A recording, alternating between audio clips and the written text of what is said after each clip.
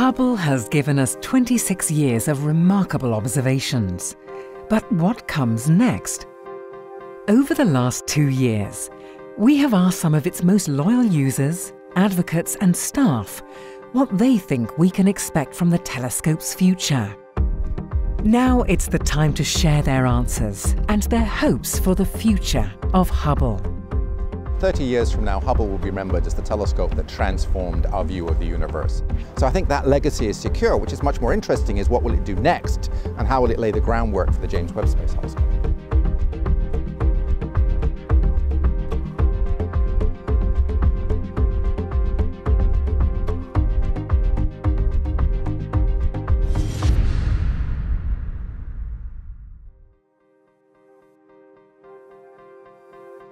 Hubble's legacy is undeniable, and the research it has spawned has already made a huge impact on our knowledge of the universe.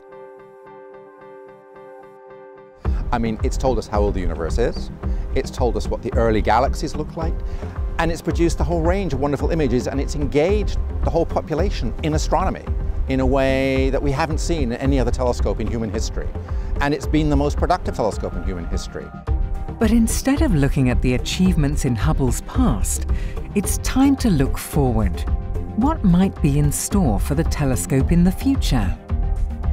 A major field Hubble has left to explore is the study of exoplanets, planets orbiting other stars. Planets which, when Hubble was launched, we had never seen. Now there are many telescopes dedicated to finding these alien worlds, and nearly 2,000 have been discovered.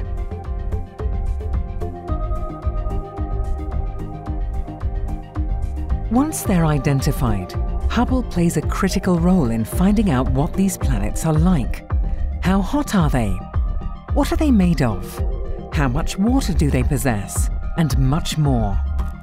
Because the discovery rate for exoplanets is so fast, and this is such a fast-moving field, the planets we have to study now are much better than even a couple of years ago, and this is going to continue throughout the end of Hubble's lifetime. So every successive year, there's new and better planets to look at that we didn't have, even just last year, even just last month. The actual discovery rate is that exciting.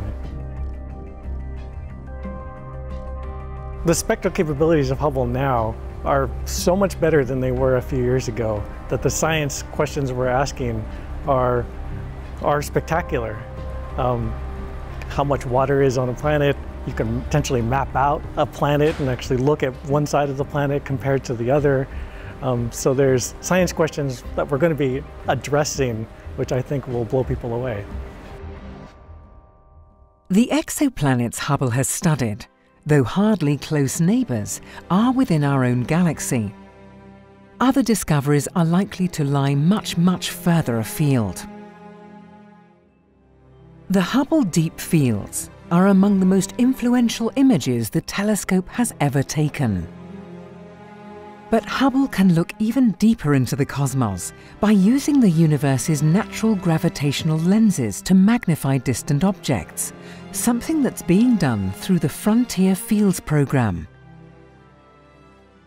We'll be studying the places in the sky where the most massive objects in the universe are. These are the strong lensing clusters. And Einstein's theory of general relativity tells us that these massive objects actually bend space and time around them.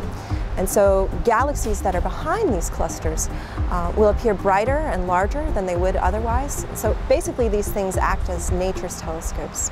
So we'll be using Hubble with these natural telescopes to peer deeper into the universe than we've ever been able to before. Well, first, I think the deeper the better. If we can have programs follow up all these Hubble Deep Field programs further, and even over a patch of sky, just look deeper and deeper and deeper, almost all the way back to the beginning, I think it's wonderful. Because the amazing thing with those Hubble Deep Fields is that when we first looked at them, their reaction was, after so many years about just talking about how did galaxies form, we see how did galaxies form. We actually see it, we see a time sequence in time. We see how it evolved with time, because we live in a time machine. I think if we can extend it a bit more, that's wonderful. And then also to look at different environments, the way galaxies look in dense environments, what we call clusters of galaxies, compared with the field. I think in those two areas, Hubble can still do a fine job. So Hubble's work is far from over. There is much left to learn and many new questions yet to be posed. And the astronomers know this. There are still thousands of astronomers waiting for the chance to use Hubble for their research, with 10 times as many applications to use the telescope than can be accommodated. Hubble is just at the peak of its power now, and we're learning new ways to use the Hubble. We haven't even scratched the surface of what we can do with exoplanets. We've got this new approach of using gravitational lenses to actually magnify the universe in ways that we won't be able to get to until we get to JWST. We're learning new things about stellar populations. In some sense, the discoveries are just beginning yet again. We're on another regeneration of discoveries.